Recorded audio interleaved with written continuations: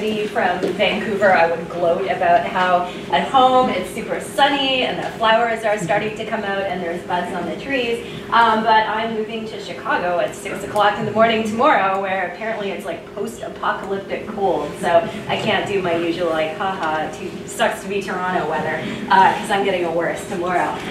So yeah, as you heard in my introduction, I am moving down to the States to go work for the Gates Foundation. I took this super sweet job as Deputy Director of Surveillance Data and Epidemiology. It's all about kind of scaling up genetic and genomic surveillance and the use of data to drive global health decision making. So I figured, because this is kind of like the end of my academic career talk, instead of giving a data talk and talking about research projects and the things that we found over the last 10 years from sequencing a whole bunch of TB genomes, I'd do some just big picture lessons learned, like 5 kind of takeaway messages that I've kind of come up with over the last decade of working in a slightly unusual environment, which is the BC Centre for Disease Control. It's not like working in the traditional academic space. I do have a UBC affiliation, the School of Population and Public Health, but I spend most of my time at BC CDC doing sequencing. This is BC CDC, lovingly rendered in watercolor, and I started working there 10 years ago, and it was a dream job. I just finished my postdoc, and when I was a teenager, I saw the completely terrible movie Outbreak with Dustin Hoffman. If you are up late at night surfing through cheap cable channels, you'll usually find it on somewhere. And in it, Dustin Hoffman's this CDC epidemiologist, and he's trying to stop an outbreak of this Ebola-like hemorrhagic fever. He's chasing a monkey around in the jungle with a butterfly net. He's in helicopter chases, and I was like, I want to do that for the rest of my life. Turns out the reality of public health is very different from the Hollywood version, but it was still quite rewarding. But that's kind of what drew me to CDC. I'd always wanted to have that disease detective job, and I was recruited there right at the beginning of the 2009 H1N1 pandemic to basically make genomics a thing at BC CDC. And it was an incredible place to start up a new kind of research program, because you can see here, it is the provincial sort of public health watchdog / agency. We have it all. That building is filled with samples. The public health lab receives, I think, upwards of about 2 million samples a year. So there's an incredible amount of pathogen material coming into the building. And because of the work that we do around surveillance, around epidemiology, there's a ton of data about those samples as well, whether it's individual patient level data, whether it's aggregate incidence rates and counts. It's an amazing place to work both with pathogen material and pathogen data. So I was hired to take pathogen material analysis into kind of a new space. Around, I guess about 12 years ago, the center started thinking about genomics. The executive director at the time, one of the medical microbiologists as well, they realized that genome sequencing and the introduction of next generation sequencing tools, in fact that sequencing was going to get a lot cheaper, really had the potential to change how public health operated, and they were interested in getting out at the leading edge of that. And to make a very long story, decade-long story short, we were successful ultimately. When I started at CDC in 2009, there were sort of 1.5 of us in the building that were working on genomics projects, and now as I leave, I'd say there's probably about 50 people in the building who on a daily basis are directly engaged with some sort of genomic analysis. And we've gone from just doing it on a handful of pathogens, tuberculosis, influenza, to really a whole suite of bugs. So the first lesson that I want to give you with, I'll hit you with one early, and that kind of goes back to CDC being prescient about genomics. And it's the interesting thing, kind of getting ahead and being at the leading edge, really happens when you commit as an organization, whether it's a lab, whether it's an entity like the hospital or like sick kids, or an entity like BCCDC when you commit to innovation. And you kind of always have to have your ear to the ground and be listening for what the next big thing is. And it's not just enough to be listening and sensing, like, what do I think is cool, what's the new hot trending thing, but it's also investing in it, supporting it, and being willing to take risks around it too.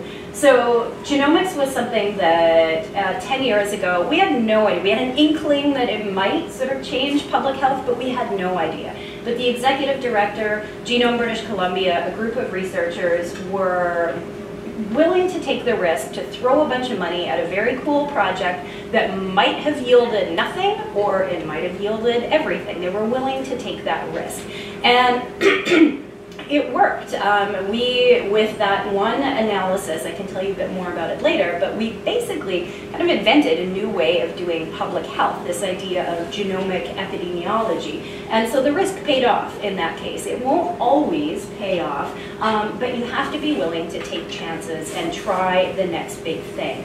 Public health agencies are incredibly rewarding places to work because the informatics and the sequencing that you're doing is in real time being applied to public health problems, and you can see your work making a difference. But at the same time, they're also really frustrating places to work, which is maybe one of the reasons why I'm leaving. They're very slow to change. They're very innovation averse. We were lucky in that we had an executive director at the time who supported change and innovation and risk-taking, but that's not always the way, and it's not always the case with every agency. But I think we as bioinformaticians are uniquely positioned to kind of help be change agents in these sort of slow, molasses-like bureaucracies that you occasionally encounter in healthcare. I often think that public health and hospitals and healthcare in general would work a little bit better if they behave like tech startups as opposed to academic labs or healthcare organizations where sort of middle managers are in charge of everything. And I think we, as people that work in that IT and data and tech space, can sometimes come in and be the little poke that certain agencies need in order to subscribe to a bit more of an innovation agenda. So if you're at the trainee stage in your career, as frustrating as public health agencies can be, I would encourage you to consider them as a place that you might want to work. The healthcare sector is one of those places where you have a chance to really make a difference, and we as informaticians have the chance to kind of be the change we want to see in those environments and bring a bit more of that tech, bring a bit more of that IT mentality to them.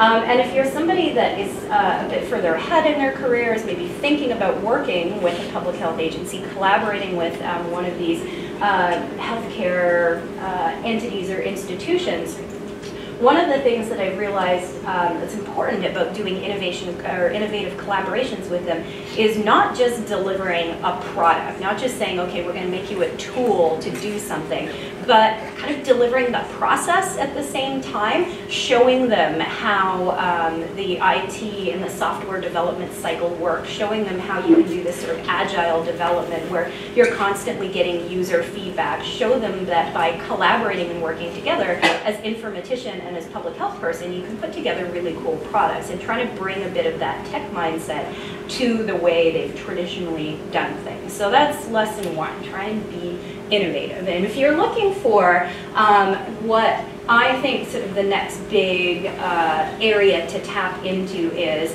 certainly, 10 years ago it was genomics, but these days I think it's definitely machine learning. And this is obviously, like genomics, an area where we as bioinformaticians are really primed to help out. So this is just an example of what's happening next week at BCCDC. We started a series of workshops on machine learning in public health. What is it? How can it be used in public health? Everything from introduction to some of the basic algorithms up to things on data and information visualization. Our first talk is February, and we've got somebody who's done a lot of work on using open data for predictive public health analytics at a municipal level, coming to talk about how you can take smart cities data, integrate it together with public health data, and use that to answer questions. So we in public health, we're often the stewards of many different data streams, but we don't often use them particularly well. We have them, but we're not harnessing them to their full potential, and people are just kind of storing them. They're not actually turning any analytical eye to them. They're not using them to develop hypotheses or insights, and I really think if you want to be innovative in public health these days, your best opportunity in bringing a machine learning data science approach to these existing data sets, just getting into them and starting to come up with some interesting insights. So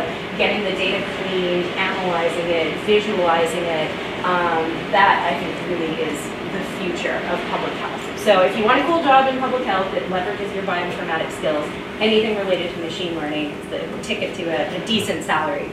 So that's where the future is, but we'll look back on the past a little bit to go through some of the other lessons that I've learned. So when I started in 2009, I'd come from, my PhD was with Fiona Brinkman. I was her first PhD student, and I'd worked on developing computational methods to predict bacterial protein subcellular localization. And this was back in the day when the number of sequenced microbial genomes, when I started my PhD, there were about 25 of them. When I finished, there were about 250. I certainly looked at TB once when we ran it through our software, and that was it. My postdoctoral fellowship was all on the human innate immune system, understanding infection from the host's perspective, and doing some network analysis and visualization. Didn't touch TB at all. So when I started at BC CDC and was hired to work on this TB project, I had a lot to learn. So the basic summary of Mycobacterium tuberculosis, it's a bacterial pathogen. It is still, even though people often think of TB as a disease of the past, it is the #1 infectious disease killer in the entire world. It comes in 2 forms of infection. Active TB is the symptomatic infectious one. It can transmit from person to person.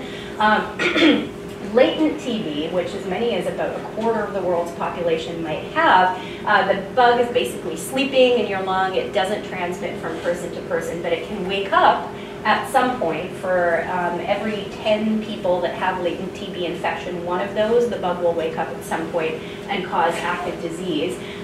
So you've got your 2 forms of TB. When it's active, it can be transmitted through the air, through coughing and talking. It's actually surprisingly difficult to catch. If you live in a household with somebody who is extremely infectious with TB, you still only have about a 1 in 3 chance of getting the latent form of infection, even after many months of living with them. And it's because people kind of exist along a spectrum of infectiousness. Some are very infectious, they're coughing up lots and lots and lots and lots of bacillus, and some, even though they have active TB disease, are basically dead ends for transmission. They don't spread it to anybody else. And TB does exhibit drug resistance phenotypes, but unlike other bacteria where there can be all sorts of genetic and genomic explanations for that, like overexpressing an efflux pump or an insertion, plasmid-borne resistance, in TB it's really simple. It's just point mutations. If there's a single letter change at this position, you can infer that there's going to be a resistance phenotype. So because it's got a fairly straightforward genome, 4.4 million base pairs, there's no recombination, no horizontal gene transfer, really, really straightforward genome to analyze. And because it's such an interesting clinical problem, it really made a great sort of first use case for applying genomics to public health. 10 years ago, nobody had thought about using sequencing routinely in public health. We started to, and this is where we started. The question that we were interested in looking at kind of relates to how can genomics help us reduce TB incidence rate. So incidence is just how many cases of this happen a year, and the rates, as you can see, vary worldwide. The darker blue, the higher the incidence. North America, pretty gray. It's very low incidence. But we like to say in the TB community that because of how mobile the world's population is, and people are constantly going back and forth between countries, moving to new places, if you've got TB anywhere, you will have TB everywhere. So we were interested in looking at, in British Columbia, where rates are low, what's really driving that? How can we understand TB epidemiology with genomics? So we measure incidence rate in cases per 100,000 population. This gives us a way to compare across different regions. When you look at BC's incidence rate, it's been declining over the past couple of decades, but it's always been a bit higher than Canada's. It's currently, in terms of incidence rates, translates to about 250 cases a year, which doesn't sound like much, but it's a pretty complex infection to treat and deal with. 6 to 9 months of antibiotics in the best case scenario. And we're also not on track to achieve any of the TB elimination goals that the World Health Organization has set. This is an incredibly inaccurate regression. This is just me drawing a line. I didn't actually generate this in R. This is the keynote regression. But as you can see, if you look at the declining incidence rates, this time it's in cases per million population, just so we can get these numbers to be whole down here. We're not going to reach WHO goals, which is for low incidence settings, getting to pre-elimination or elimination rates, 10 cases per million population, 1 case per million population by 2035. Well, we will still be declining case rates, but we won't get there completely. So we were interested in understanding what's driving TB in British Columbia. And as I said before, TB anywhere is TB everywhere, and there's a lot of high incidence countries that people regularly move to Canada from. And they might move with a latent TB infection that at some point, once they've come to Canada, wakes up and becomes active disease. And so out of our 250 cases in BC every year, about 3/4 of those are as a result of that, what we call latent TB reactivation. Those are just singleton cases for the most part. The TB kind of wakes up, the person goes, sees their doctor, gets put on treatment, and for the most part, they don't transmit onward. There's occasional transmission, but for the most part, they're sort of dead ends. But that other that other quarter of cases, those are the ones that I'm really interested in. The TB that is happening in BC, it's arising in BC, and it's transmitting from person to person in BC. So airborne transmission, like I said, it's hard to catch, but it still happens, and it happens in the most vulnerable segments of our population. People that are on the streets, people that are homeless, people that are underhoused, people that are struggling with addiction issues. And we know that much. We know that there are certain risk factors for TB transmission, but we don't know the exact epidemiology of TB in BC. We don't understand why it's transmitting from person to person, who's more infectious than others. We don't understand where this is happening and when this is happening. Where are our big clusters of cases? Who's driving transmission? What is it going to be a big peak with a long tail of cases that activate? Is it going to be, once you get a few cases, you're going to be dealing with cases in that community for years to come? There's a lot of unanswered questions about exactly how this disease is moving around British Columbia. And genomics was our idea for answering these questions. So 10 years ago, when I started at BCCDC, we kind of invented this discipline of genomic epidemiology, which is basically just reading entire genome sequences from the isolates taken from a given outbreak to figure out exactly who transmitted to whom. So in TB, that's person-to-person transmission. You can do this for any pathogen. You might be looking at an outbreak of foodborne illness and trying to trace back, which food item was the source of this particular outbreak. Did you get it from eating the mayonnaise at restaurant B, or did you get it from eating an egg at restaurant C? And where did that bug get into the food supply in the first place? So that's basically the basic premise of genomic epidemiology, and where it's an improvement over what we used to do in public health is in its resolution. We've always done DNA fingerprint, well always in my sort of adult lifespan. We've done DNA fingerprinting to try and identify related isolates. So say BCCDC realizes that, we've had 50 cases of salmonella diagnosed this week. The next question is that an outbreak? Are all those 50 cases related to each other? Do we need to go out and launch an investigation and figure out where this is coming from? Or is it just a coincidence? Did 50 people in the province happen to get salmonella that week?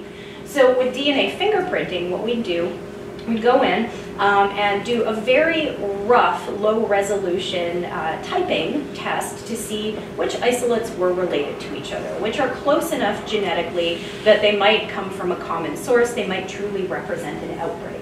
But when we were doing those old school DNA fingerprinting techniques, we were only looking at a small fraction of the pathogen's genome, less than 1% in most cases. So it's a bit like looking at a picture that you've taken, 99% of the pixels away from. You get kind of a rough idea of what it is, but it's only when you look at all of the pixels that that picture snaps into a much clearer view. So with genomic epidemiology, reading the entire genome of every pathogen isolate taken from a particular outbreak, instead of just getting a rough idea of are these related to each other or not, we get a very high resolution view of those, and we can actually start to infer person-to-person transmissions. And I've always kind of explained it using the telephone analogy, the little game where kids are sitting in a line, they whisper a sentence from one kid to the next kid to the next kid to the next kid, and the sentence mutates as it spreads down the line and changes.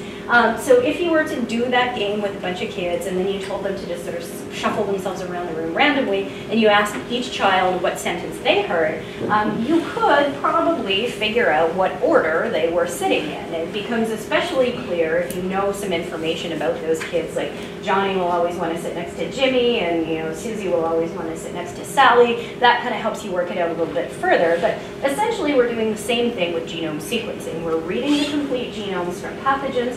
We're looking for the mutations that arise over the course of an outbreak, and we're using the presence or absence of those individual mutations in specific isolates to try and figure out the order that the pathogen spread from person to person. It's just the telephone game writ large.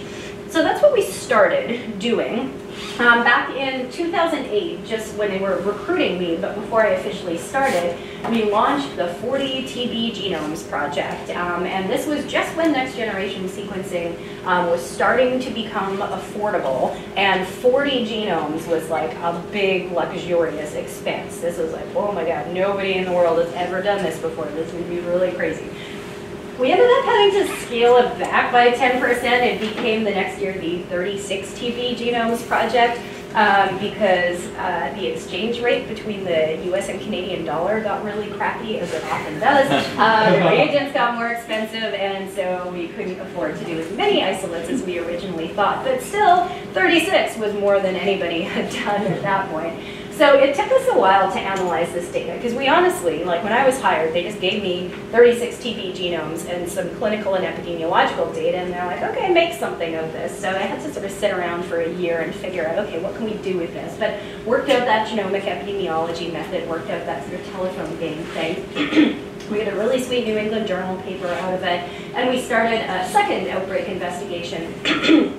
The first one that we'd done was retrospective. We were going back and looking at an outbreak that had already happened, but it was very complicated. We never really had an answer about what happened there. But in 2011, we started analyzing an outbreak that was happening in real time. So it was kind of the first use of genomics in the middle of a TB outbreak to figure things out. We, at that point, had what I think the internet refers to as a face palm moment, when your palm goes to your face because you're like, oh, shit, that really screwed something up. And what we realized is we hadn't accounted for within host genetic diversity, in the notion that for a chronic infection like TB, where people might have the latent form of the infection for many years before it activates, and they might have an active infection for many months before they're diagnosed and treated, the whole time they're infectious and potentially coughing on people and transmitting this bug to them, a little bit of genetic and genomic diversity is going to accrue within that individual. So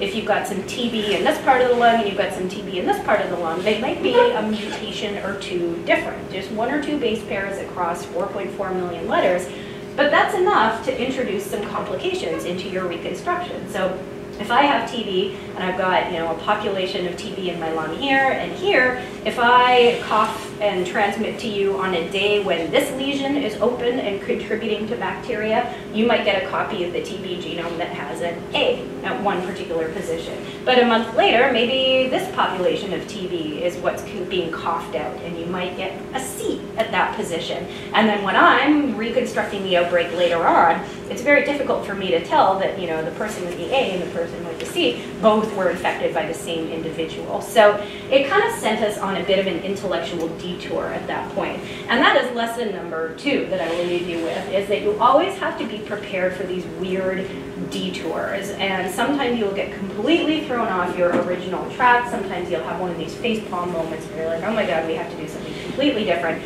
And you have to be okay with that. You have to be agile and willing to adapt quickly. So we spent a couple years working on a tool called TransPhylo, which combines evolutionary models with mathematical, epidemic, and compartmental models to basically take genomic data from your outbreak, from a set of pathogens in your outbreak, and infer the potential person-to-person transmission events that could have happened given what we know about the evolutionary rate of that pathogen, given what we know about timing of infection. It incorporates or it accounts for within-host diversity. It also accounts for unsampled cases in your outbreak as well. So we took this long intellectual detour, which was really interesting. We got some very cool papers out of it. And it also speaks to another kind of sub-lesson, which is that we as bioinformaticians, as people focused on genomics, often focus on one very narrow bit of a problem. So in our case, we were focused on the genomics, and we were focused on a bit of the clinical presentation, who might have transmitted to whom. But there were other things that we didn't consider. We didn't consider the evolutionary biology of what might be going on. We didn't consider how mathematical modeling of disease transmission might help us with our reconstructions. So whenever you're engaged in an applied research project, it's best to get as many heads around the table as possible, because they will point out things like, did you consider this? Did you consider this? If we had started with a team that included myself as sort of genomics and bioinformatics person, included our clinical folks, and included somebody who was sort of a phylogenetics evolutionary expert, included somebody who was a math modeler, included the public health officials that were using this data on the front line, we probably wouldn't have had such big a detour. We would have maybe up front recognized that, oh, we should account for this and this and this. So it's always best to build as big a team as possible. It will help you avoid those little accidental detours when you can get as many perspectives around the table. And that I learned right out of my PhD as well. The more people you get around the table, the better. Recently, this is, you don't have to read through this, this is just a figure from some work that we did with an ethicist. We expanded the scope of our collaboration to include a social scientist who's interested in mapping what are some of the issues around using genomics as a tool to reconstruct disease transmission. What are people thinking about? And so that gives you this other layer of thinking about how do we approach this problem that I never would have considered before. So try and get outside the box a little, work with people on the front lines of healthcare, work with people in other academic disciplines, whether it's the statistician, the infoviz person, the math modeler, the evolutionary biologist, and work with social scientists too, because they lend an incredibly important perspective to your work. So we solved the first couple of outbreaks. That one that we wrote up in the New England Journal of Medicine was largely due to that particular community's proclivity for smoking crack cocaine, which is what is shown in the picture. This is not snow from outside, this is coke. We did the second outbreak. We sequenced it in 2 batches. This was one that it was an outbreak centered around a homeless shelter, and this is a little network showing individuals, they're the nodes in the network, and the putative transmissions that led to each person's infection. And anybody whose node is contained within a circle were clients of or people that were frequently at one particular homeless shelter in this area. So we were able to take this map that we generated in real time in the outbreak, share it with the folks that were managing this outbreak on the ground, and be able to point out some key individuals whose contacts maybe merited additional follow-up. We actually had kind of a fun paper that came out of that too. That TransPhylo method that I mentioned not only infers potential person-to-person transmission events, but it also infers the time window that those transmissions might have happened in as well. And it's always a bit of a challenge declaring a TB outbreak over, because some people will get infected, the bug will go latent for many years, and then it'll wake up 2, 3, 4 years after they were infected. So it's hard to understand when you've got a new case, is this truly new? Did somebody just get transmitted to in the last few months? Or is this just reactivation of a case that was acquired much earlier? But with TransPhylo, we can actually start to answer some of those questions and time these transmission events. And we were able to use it to declare this outbreak over. And it was really cool to see one of the health agencies say, look, we use Genomics as a tool to declare this outbreak over and done with. So it's kind of a neat validation. We kept sequencing after that. So we did 2 outbreaks. We did the Cracker King one, we did the homeless shelter outbreak, and based on having done this twice, we're like, okay, clearly we're qualified to do it for every single TB isolate that we've ever seen in BC. So we just decided to massively scale things up. And in 2012, we launched a provincial study. Basically went back through the freezers at BC CDC, pulled out loads and loads of isolates. We DNA fingerprinted a whole bunch of them, 2,300 of them, and the ones that look like they might potentially be clustered, we then followed up with whole genome sequencing. In total, we sequenced about 1,400 isolates collected between 2005 and 2014, which were the clustered isolates as well as some drug-resistant isolates we were interested in looking at. And since then, we've just been doing every TB isolate that came in the door from 2015, 2016, and 2017. So that's about another 750 or so isolates. So the third lesson comes from sort of this part of the timeline and some of the informatics we were doing, which is don't let perfection become the enemy of getting something good out the door in a reasonable time frame. And I think this is particularly good advice for trainees and early career investigators in the room.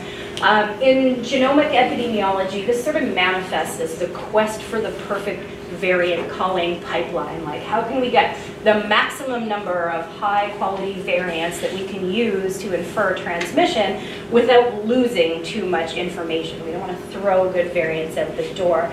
And honestly, you know, if I didn't have this as my mantra, I'd probably still be sitting at my desk benchmarking different pipelines against each other, going, I don't know, well, there's a new version of this one coming out, maybe we should test that one instead. Sometimes you just have to say, like, screw it, this is good enough, and just move on. I think a lot of us often think we need to have something absolutely perfect, like this perfect, polished, beautiful nugget to release into the wild, to put on GitHub, to publish. But honestly, all of us, like PIs, superstar software developers, whatever, we're all just making this up as we go along.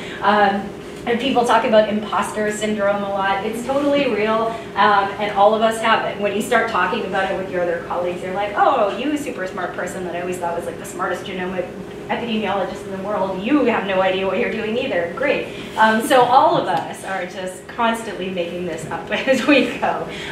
So don't worry about perfection. Don't worry about, oh my God, this has to be absolutely airtight. Just get something good out the door and get it out the door in a preliminary form. If you're making a pipeline, put it out there on GitHub, write a little preprint about it, stick it up on bioRxiv, get colleagues to play with it. There's a big microbial bioinformatics Slack community, and people regularly will throw up bits of code, early releases that they've just pushed to GitHub, and they're like, hey everybody, take a look at this, you know, see if you can break it. You can get a lot of really good feedback from the community. You can put something good out there, share it with your colleagues. That thing will become better as you're working towards the publication process, and you can get a really nice product out there.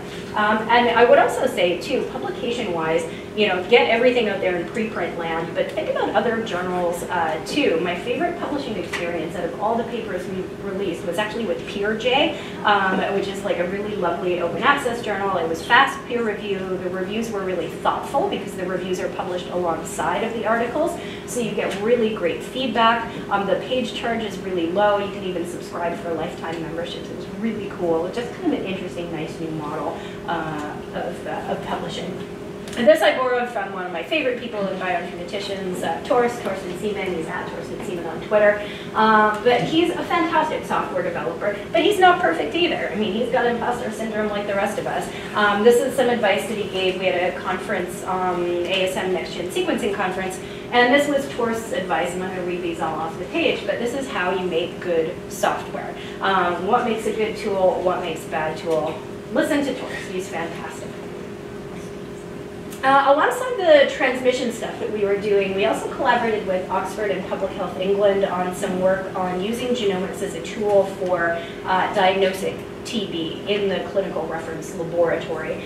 Pretty straightforward process. You wait until a TB sample has come up as culture positive on this little system that we use, and once it's been culture positive for a day, you can go in, extract some DNA, sequence it, send all that data, the raw data, up to a central analysis server where a pipeline, a good pipeline, a good enough pipeline, is run to do speciation and resistance prediction, whether clusters with other isolates. And this particular collaboration leads to the last two lessons that I want to mention. The first is that if you look at the Venn diagram overlap, or as the SQL like inner join between the bioinformatics community and the design community, that overlap is basically null. Bioinformaticians are usually terrible at designing things. So if you are making a software pipeline that publishes a report, like or a web page at the end, if you're making a tool that has a graphical user interface, get somebody else to design it. Design isn't just about making something look nice, but it's about making it work as well. As a postdoc, I did a lot of collaboration with Tamara Munzner, who's an InfoViz researcher at UBC, and that kind of left me with an appreciation for good design and good visualization.